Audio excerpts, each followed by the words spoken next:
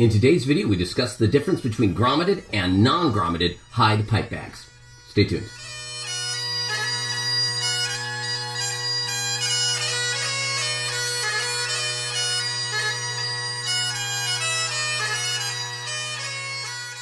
Well, hello everybody, I'm Matt Willis Bagpiper, and on this channel I make videos to make you a stronger and more confident piper. If you like this kind of content, please think about giving the video a like, subscribing to the channel, and commenting below with any thoughts you might have. I also teach Skype and online lessons if you want more personalized instruction, but more on that later.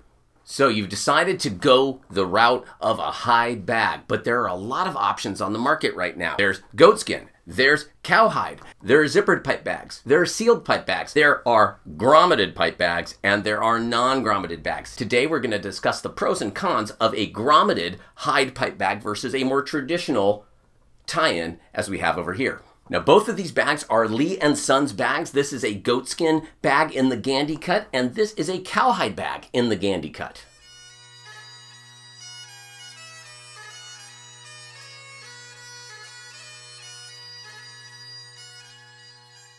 But given that these are both the same cut of bag, I thought there was never a better time to compare and contrast what a traditional tie-in looks like versus a grommeted connection. The first thing I wanted to look at was the overall shape of these two bags. Now you can see here with the traditional tie-in, the nose of the bag goes up quite a long way. So if we're going to say the meaty back part that's going under your arm, if that is more or less level, you can see how high the neck is going, and that the chanter's pointed somewhat out at this particular point. So when I put this under my arm, and I always like having the meatiest middle part of the bag interface with the crest of my ribs, the widest part of my rib cage. So when those are together, now this is my own personal pipe bag right here, so we're gonna step back so you can see it a little bit more.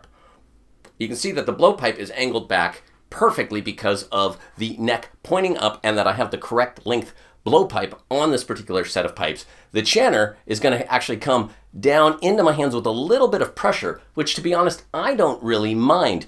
Now looking at the same cut bag right here, but with grommets, you can see that if we have the meaty middle part that again is going under my arm, you can see the nose is not going up nearly as dramatically, but the chanter is pointed down quite a bit more. It's not angled nearly as out. So for the good or the bad of that, it's not going to have quite as much force on your fingers when you're holding the chanter. But you can see here by the neck not raising as high, the blowpipe is actually out quite a bit. That is not interfacing with my mouth. There are products on the market right now like this perfect angle bagpipe blowpipe positioner that you could put on your pipes with the perfect angle blowpipe positioner, and it does go lower. I'm not going to put it down underneath the hose ties, but you could certainly do that if you wanted to use a product like this to angle that blowpipe back.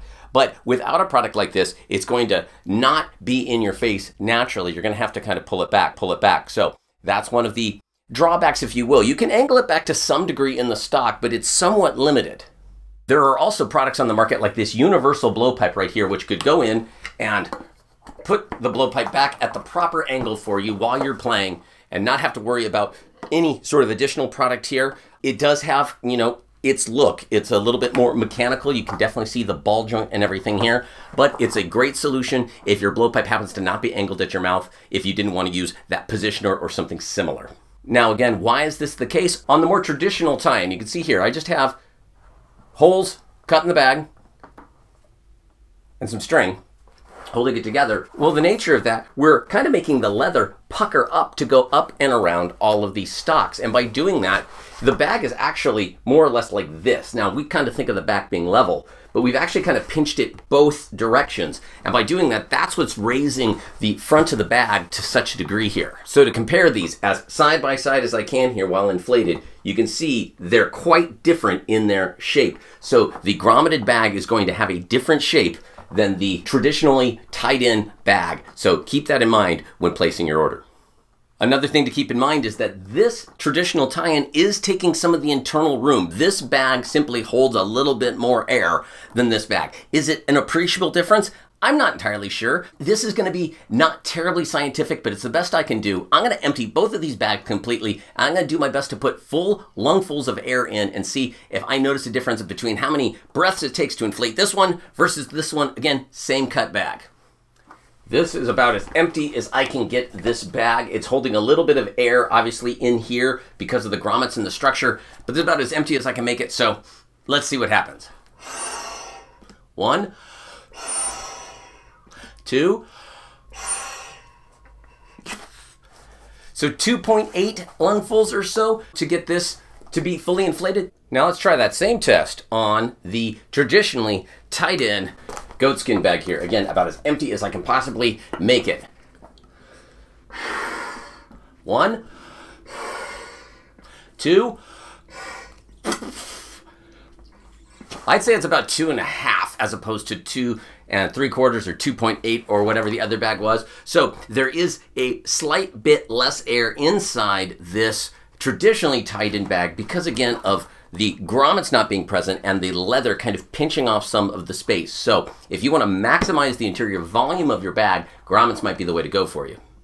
But one of the biggest reasons you might pick a grommeted bag is the ease of connecting everything. You can see here, these are just hose clamps going through grommets, and I have a full video right up there about attaching stocks to a hide bag with grommets, so you can check that out for more instructions on that. But it's quite straightforward. Now, this particular bag still has a traditional tie-in joint here. So something to keep in mind on either bag, you're gonna have to tie in the chanter on most all grommeted hide bags. But in this case, the grommets make the drones and chanter far easier to tie in. On this one, I actually cut the holes myself because I know where I want them, but you can get the holes at least pre-cut. But you can see here, I have some tie-in cord. In fact, this is my favorite tie-in cord video right up there about this Catahoula tie-in cord, tarred, braided twine, but it works really well, but you have to kind of know what you're doing with it. So again, there is a video right up here about tying in a traditional pipe bag, but it is quite a bit more of a pain, I will say, than this. This took the better part of an afternoon. This took just a few minutes. So some quirks and features, if you will, of a grommeted pipe bag versus a traditional tied-in pipe bag. The traditional pipe bag, you're going to get perhaps a more ergonomic shape, getting the blowpipe in to your mouth without sort of needing other products, versus the grommeted bag where you may well need some additional help getting the blowpipe angled back towards you. For the same bag, however, the grommeted bag is going to offer you a little bit more internal volume of air than a similarly cut bag that is tied in traditionally. The ease of tie-in. This one is somewhat difficult. You can do it. Everyone should be able to learn how to do this. This one, quite easy and quick, except for perhaps that chanter stock. Instructions on chanter stock tie-ins right over there.